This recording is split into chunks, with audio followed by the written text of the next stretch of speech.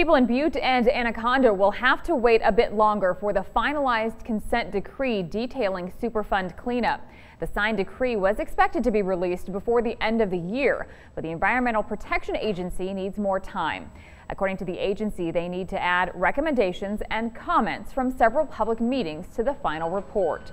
The report details several cleanup projects from more than a century's worth of mining contamination in Butte and Anaconda. Local Superfund officials say it will be worth the wait. It's really good news. It's disappointing that things take longer than we expect, but they're just going to be that much more complete and thorough, and it'll expedite our review of those documents.